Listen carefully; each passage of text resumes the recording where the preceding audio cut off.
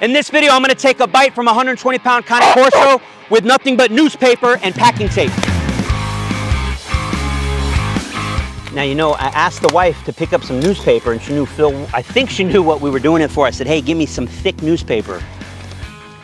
This is what she brought me, 4 of these. So let's hope USA Today is using that high quality thick paper because we don't got a lot to work with here.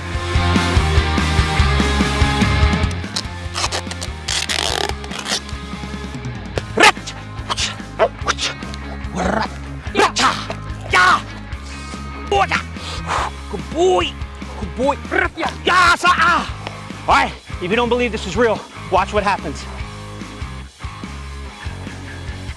Yeah, don't try this at home.